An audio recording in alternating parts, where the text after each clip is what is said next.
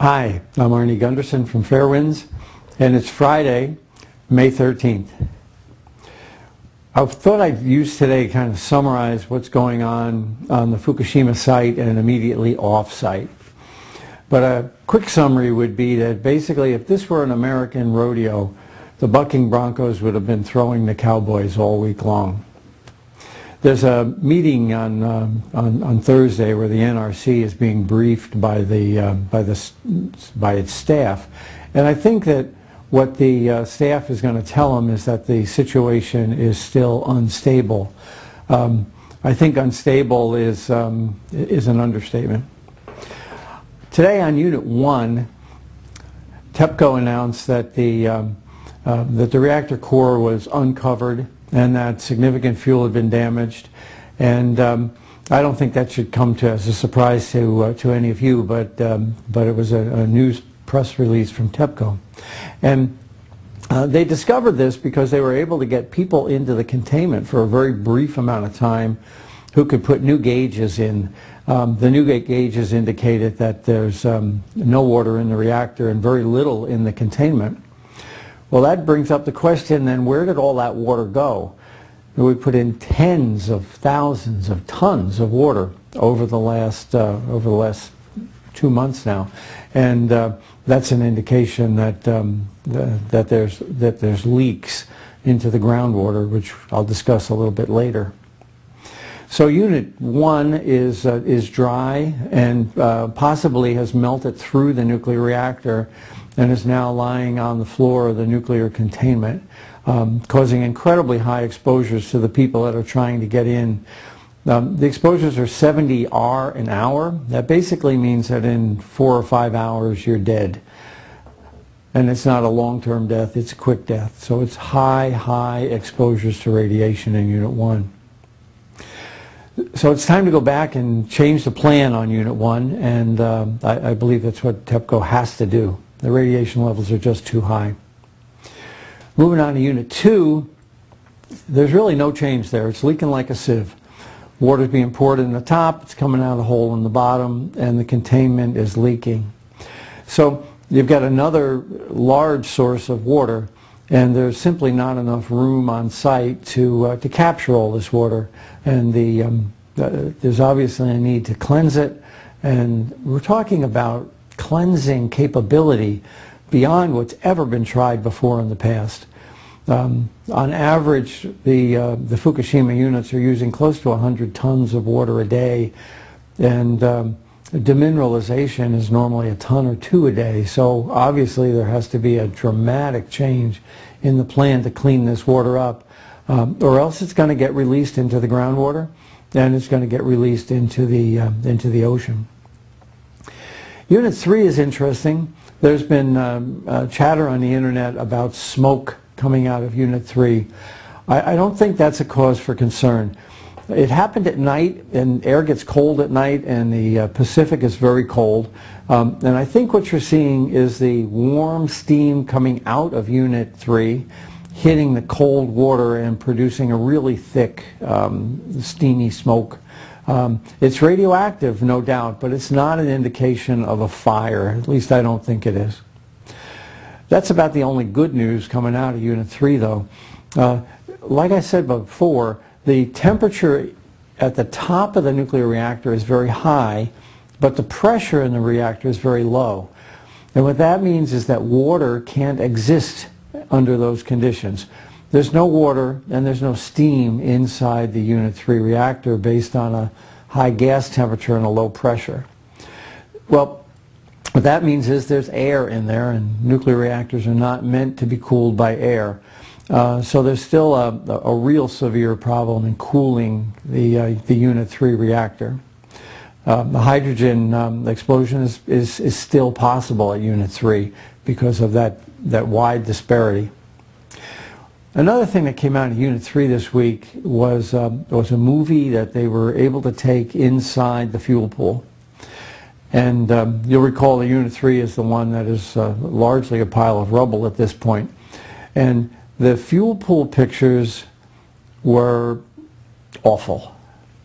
They really indicated large pieces of concrete had fallen into the pool, large masses of metal were in the pool. The rods, the control rods and the fuel racks appeared to me to be distorted. It's clearly an indication that there's been a violent explosion inside that pool. I think the pictures confirm what I've been telling you, that some sort of a violent exothermic reaction occurred inside that pool. Well, the other piece of information that came out that supports that is that they found high levels of iodine-131 in that pool. Now, we're 60 days into this accident, and the iodine-131 should be gone. To find high levels of iodine-131 in the Unit 3 pool is another indication that there was what I had called a prompt moderated criticality. And I believe still that that's just more evidence that supports what I've been saying now for several weeks. Moving on to Unit 4. Unit 4 is leaning. TEPCO acknowledges that Unit 4 is leaning. The structure is obviously compromised from the fires and the explosion on Unit 3, but it's tilting at the top, and that's not good. If there's a seismic aftershock as a result of the first earthquake, Unit 4 could collapse.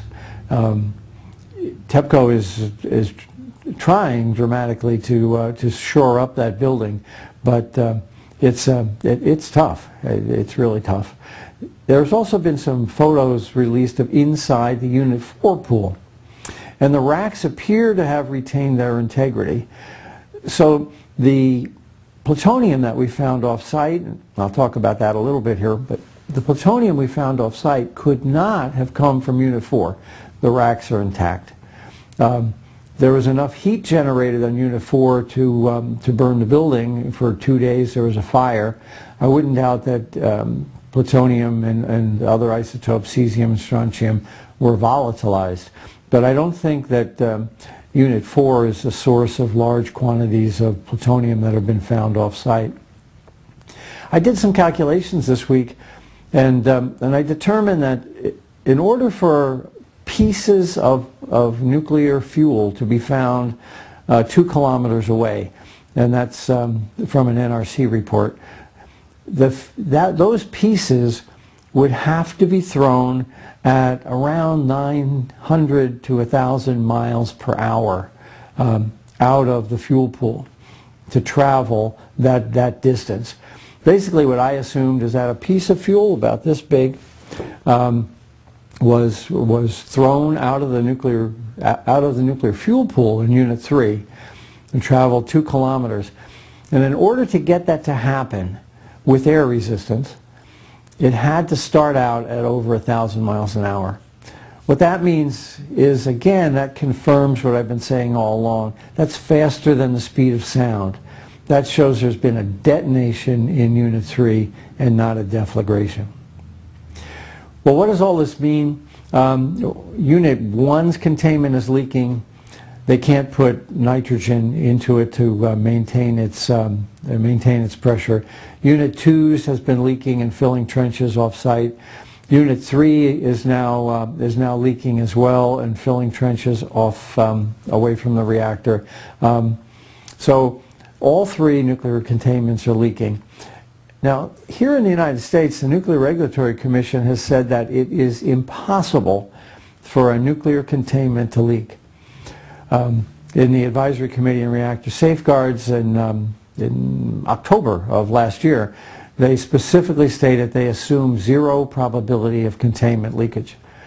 Now, obviously that's wrong, and it affects lots of regulations on operating plants, as well as the new Westinghouse AP1000 reactor, which is attempting to be licensed.